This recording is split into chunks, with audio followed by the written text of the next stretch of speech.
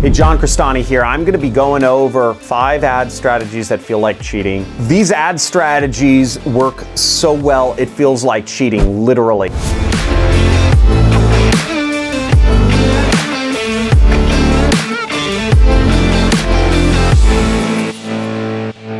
This first ad strategy, I don't know how I came up with it, but I remember going on Facebook and I said, let me try just putting a green dot on my ad. And I've always tested out different random stuff in my ads. You know, I'll say, let me change the question mark to a exclamation part, and I'll split test a period, right? I'll split test punctuation, split test all caps, no caps, right? I always try different things, you know, not using proper grammar, misspelling words, worked extremely well. And this was when I was advertising bed bugs. Bedbug eradication kits. Seriously, it was a rebuild product. It's called Bedroom Guardian. And all I did for this ad, I put a green dot on the upper right of this ad. At the time, this is back in 2014, I was spending about $2,000 a day on Facebook ads for this market. And I was only making about 50% ROI. So I'd spend $3,000 to make back $1,000 or $800, or some days it might be more. But either way, I wanted to increase that performance because I'm racking up a huge credit card bill. I want to get more money in the bank.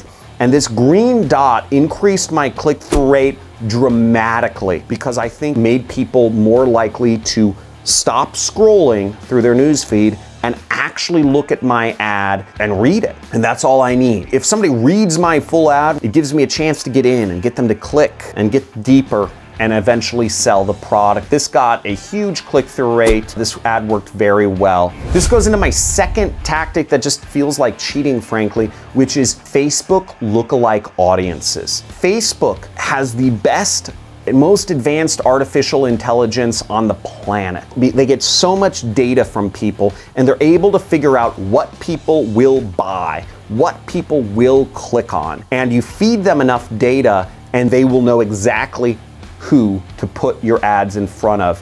And that's the case with lookalike audiences, which are you upload an email list or a list of phone numbers to Facebook of people who have bought your product in the past, or people who have bought a similar product to yours in the past.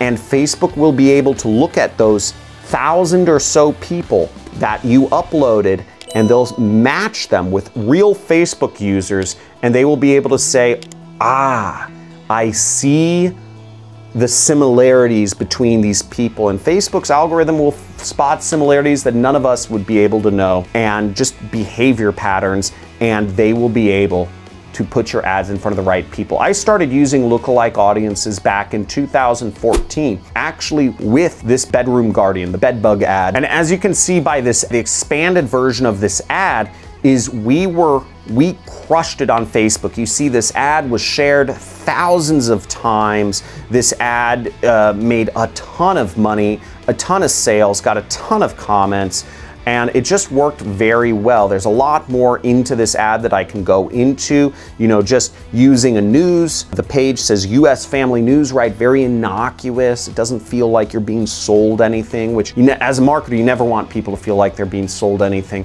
And it just is very effective. And if you want to learn more about Facebook advertising or strategies, you can check out, there should be a card somewhere up above my head where you can look at my video that I did on how to set up Facebook ads for your business. Now, the third strategy that works so well it feels like cheating is urgency. It's the simplest thing to add, almost guaranteed to give you an increase in your advertising. And a lot of affiliates have been known to use fake urgency to get people to do things because it is a tactic that works so well it's almost unfair. You say this deal may not be here tomorrow. I mean, you could add urgency just that way. If you don't have any urgency, you say, this may not be available tomorrow. Another ad I use that had extreme urgency is, this video may be banned. Again, it's kind of an attention grab, or it's kind of a pattern interrupt. The first idea is, why might this video be banned? And one of the first products I marketed as an affiliate was a ClickBank course in the survival niche called Family Survival Course.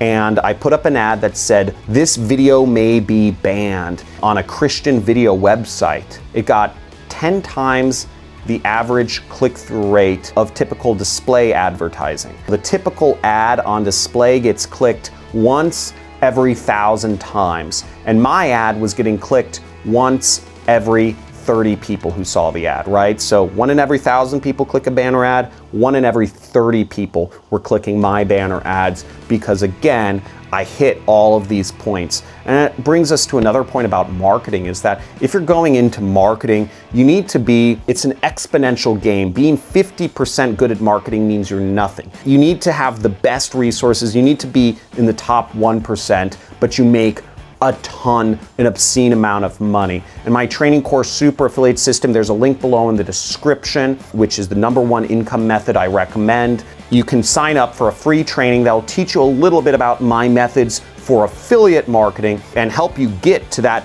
0.1% of marketers. And I've taught thousands and thousands and thousands of people, and I help them earn their first dollars online. So this brings us to our 4th tactic for doing marketing. Something that I actually talk about a lot in the Super Affiliate System, which is copying your competitors' ads, or modeling your ads very closely after your competitors. There's nothing unethical or nothing illegal about copying an ad's verbiage. In fact, it is the recommended way to do advertising, and in marketing, there's even a term for it, a control. You always want to find a control ad, and a control ad is something that works that you model everything else off of. The idea in common society has been this Mad Men image of dudes that do marketing or advertising sitting back on a beanbag chair, kind of smoking a cigar, coming up with harebrained ideas about what's gonna work for marketing. Gentlemen, before you leave, can I just say something? That isn't the reality. The reality of marketing is actually really the research and the application of stuff that is already working to sell products that are already proven to sell. And copying competitors' ads, it blew my mind when I started doing marketing, and I started marketing skincare products, and I modeled my ads after other successful skincare marketers' ads, which I go into more in depth in other videos and in my training course how to find that. But basically, it worked immediately. I got into that market of skincare, which is a really big market. I was scared to get in the market for a long time because I knew I would meet affiliates that were making millions of dollars a year marketing different skin supplements. And I thought to myself, well, you know, I'm only making 200, 300,000 a year. I'm not good enough to make millions a year. I was wrong. I was totally wrong, because the playbook for marketing applies to all different product types.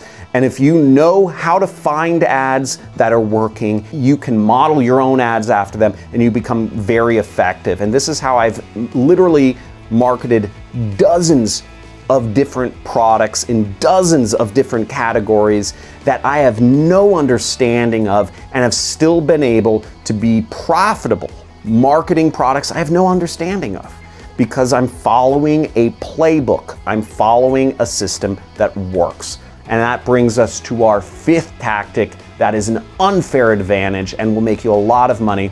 It's the same as the Facebook tactic of lookalike audience, except it's with Google. And Google, they call it custom audiences or similar audiences. And these are highly effective. Once again, you upload a list of people who have bought your product or a product similar to the one you're marketing, and Google will do the work for you in finding out who those ads should be shown to. Now, this doesn't work as well as Facebook. Google is not as advanced, surprisingly, as Facebook in this category, but it's still very effective. And I use lots of lookalike audiences and similar audiences to this day in my marketing, which we spend thousands and thousands of dollars on every day.